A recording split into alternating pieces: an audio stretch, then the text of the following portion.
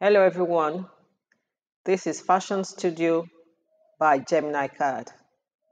Fashion Studio is a 2D pattern making software that gives us all the tools we need to create our patterns, modify them into different designs, and grade them. Here is the top menu, and right under it we have the sub menu. And here on the left hand side we have the tools.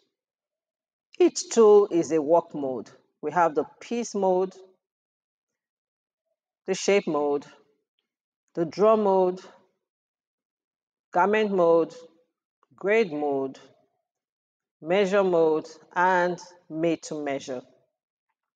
Each of these modes gives us different sub-menu items with which to work. So when I'm in piece mode, I have the top menu and the sub-menu. And then the side panel extends the functionality of that mode. In shape mode, we have new sub-menu items. And here in draw mode, the sub-menu changes and gives us more drawing tools.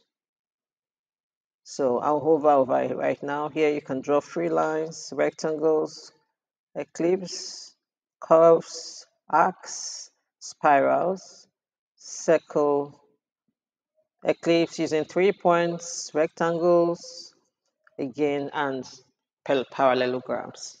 Here in garment mode, you have more functionalities to work on your pattern, give it notches, seam allowance, marry seams together, add pleats, add darts, and several other functionalities extended also by this side panel. In grade mode, we also have new sub-menu items that gives us more tools to work with.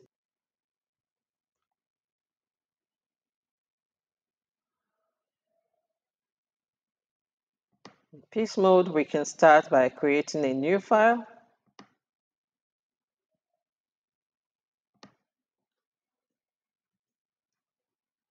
We can create a new file.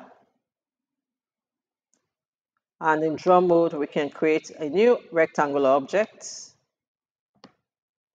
So all I need to do to create a rectangle is to click and click again, and then validate. Now, I can also click and click again, but set the dimensions in this box right here. So first step is to click on the canvas and then click again to create a second point, then enter the width and press enter and enter the height. Press enter and then validate. In piece mode, I can delete objects and using the zoom tool, I can center an object on the screen. Now in shape mode, I can add points to these objects.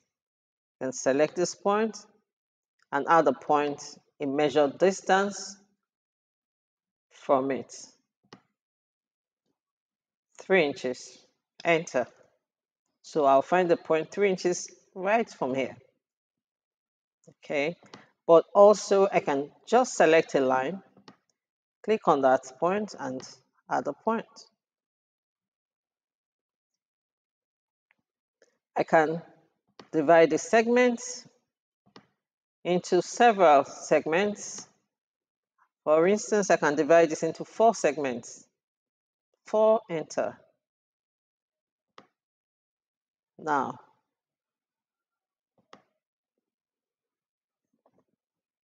I can also delete points. I can select a point and delete, or just double click on a point. And here are the undo tools: undo, redo, undo,